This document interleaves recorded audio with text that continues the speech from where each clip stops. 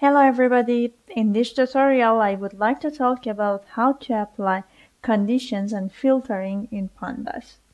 As the dataset, I'm going to use a Kaggle dataset which includes all Airbnb information in New York in 2019. You can find the link in the previous tutorials. Right away, let's start. As the first step, I'm going to import Pandas, and then I'm reading my dataset using with CSV. So just to give you a hint, if you don't know the dataset, it includes various columns such as name, host name, neighborhood area, room type, price, and reviews information. So the first thing that you can apply on your data set is filter some information. Let's say, for example, you would like to filter neighborhood group based on the specific values. So let's say in this data set, I would like to filter a neighborhood group just Manhattan. So by just applying this, you can see the output is just true and false on a column of neighborhood group. However, if you would like to see the result of whole database, filtered just to have neighborhood group which is Manhattan, you have to include the condition inside the bracket of the main data frame. So like this. By running this, I can see all the observation, which includes just Manhattan as the neighborhood group. And as you can see in the bottom, it displayed to me that there are around 22,000 rows, which is meeting this condition. So this is like a string-based condition.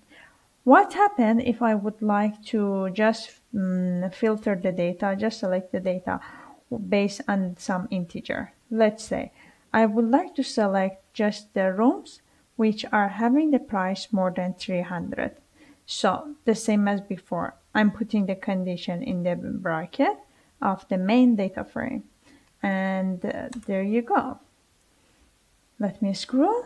So here, as we can see, we are just filtering, we are selecting just the observation which are having the price more than 300, which includes let me scroll a bit, which is including around 3,300 rows. There is another way also to apply conditions on your data frame, which is using isIn function.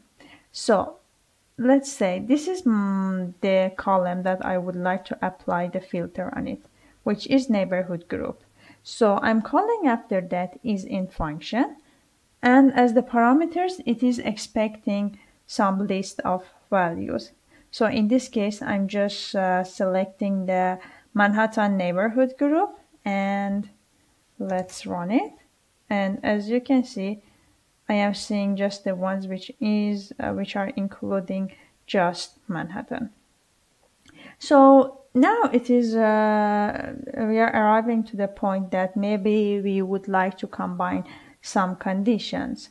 So let's say I would like to find the rooms which are in the neighborhood of Manhattan and they are having prices more than 300. So how about that?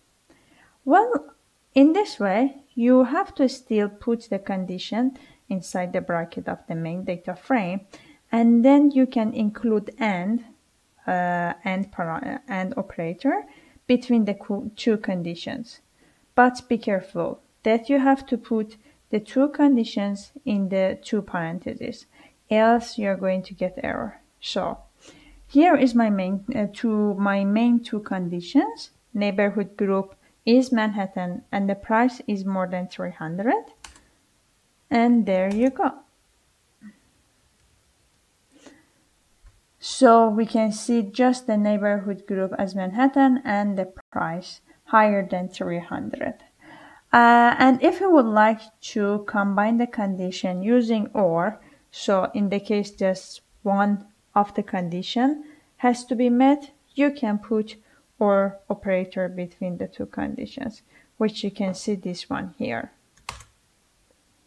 And there you go.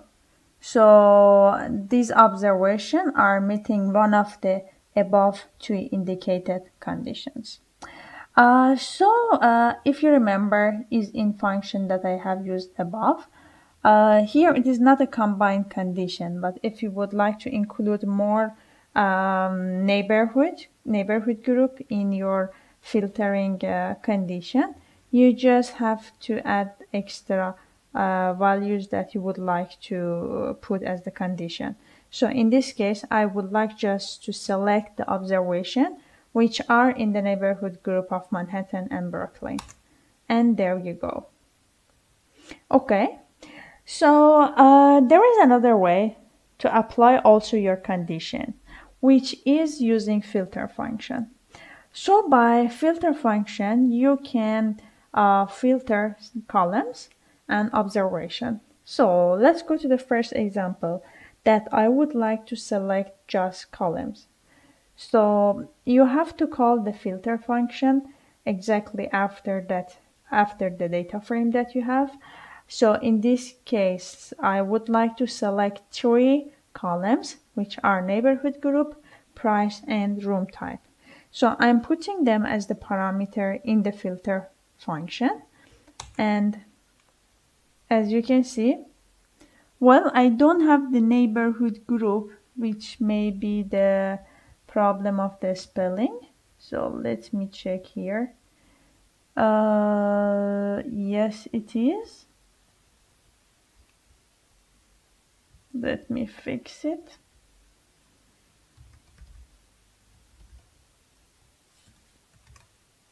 And there you go. We are selecting just the columns in the data frame which are specified here. But how about if we would like to select column based on the specific pattern? So there is extra parameter in the filter function, which is called regex. Regex, if you know or if you have some programming background, you understand that you remember what is regex, which is a kind of function that you apply to find pattern in your string.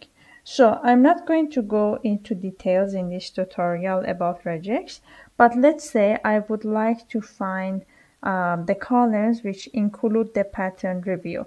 So there you go. I have a specified review as the parameter in regex, which is telling to the filter function, just select the columns which are having the pattern of review. So as you can see here, it gives me back three columns, which are number of reviews, last review, and reviews per month, which is exactly what I needed. Or there is another way that you can select also the same kind of information by specifying like instead of review. So I would like to find the columns which are having the review word in their column name. So it is telling me exactly the same kind of information. So it can be differentiate in some situation. However, in this situation, the results are same. And the last example is that how about if I would like to apply the condition on my observation? So let's say I would like to find the rows which are including one as the label of the data frame, and here you have to specify another parameter.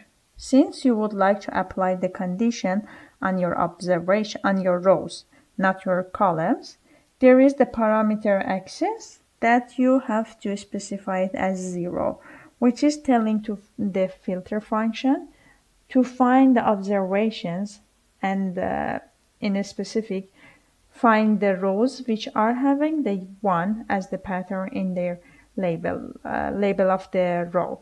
So there you go.